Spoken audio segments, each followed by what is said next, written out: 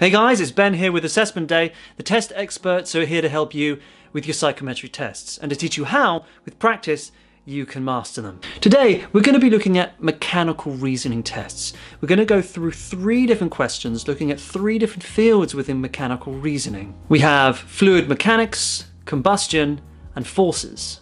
We're going to break these down for you, so hopefully next time you have a mechanical reasoning test, you'll ace it. Let's take a look at our question on fluid mechanics. A bucket of water has a leak on its lower side. As the water level goes down, what happens to the speed of the water coming out of the hole? A, it increases. B, it stays the same. C, it decreases. D, it reverses. Or E, impossible to tell. Take a moment to pause this video and see if you can work out the question for yourself. You shouldn't need more than 30 seconds or so. The correct answer is C. It decreases. And the reason is because the speed of the water exiting the bucket by the hole is proportional to the pressure exerted upon it. So when the bucket is full, there is a greater volume of water trying to exit the bucket via the hole. A greater volume of water is a greater mass of water, and therefore it exerts a greater pressure. And the greater pressure translates to faster speed. As more water leaves the bucket via the hole, the volume of the head of water decreases. Thus, the mass of the water decreases and the pressure decreases as well. So to help illustrate this, here we have a graphic of the bucket with the hole filled with water. So here the gravity is acting and allowing the mass of the water to push it down and through the hole, getting weaker and weaker and weaker until the head of the water has passed the hole. And then the water will stop once it's gone past the hole. So returning to our question, the bucket of water has a leak on its lower side. As the water level goes down, the speed of the water decreases as it comes out of the hole.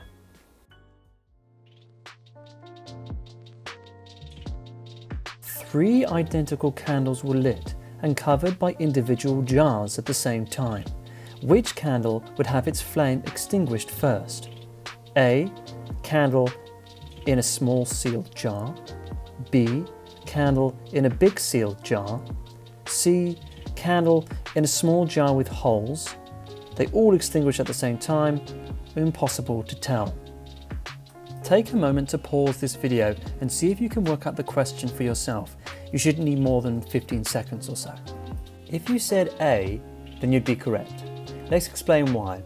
Here we have what's called the fire triangle or combustion triangle, and it shows that in order for a fire to live, we need these 3 components. If one of them goes, the flame will die. Now we're going to loosely recreate this question with the candle and see what happens to the flame under different conditions. So this is my recreation of jar A, and as you can see, when I place the lid over the top, very quickly the flame is extinguished. This is my recreation of jar B, and as you'll see, slowly but surely the flame will diminish and die out. It has more oxygen to burn through than the previous example, and yet the result is the same. My recreation of jar C, I didn't have a glass of holes in, so I'm using a sieve. It's the same thing in that it still has access to oxygen, and as you can see, the flame is still burning and it's not going to go out anytime soon. Returning to our question and keeping in mind the examples and the fire triangle, we can clearly now see the answer A, candle in a small sealed jar, is the flame that's going to extinguish first.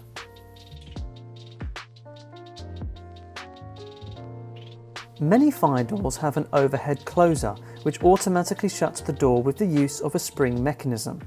If the springs were made thicker, what effect would this have on how the door closes? A, the door will close slower. B, the door will not fully close. C, the door will make a screeching noise as it closes. D, the door will close faster. E, it will not make a difference.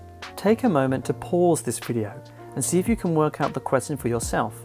You shouldn't need more than 30 seconds or so. If you said D, then you'd be correct. Let's explain why.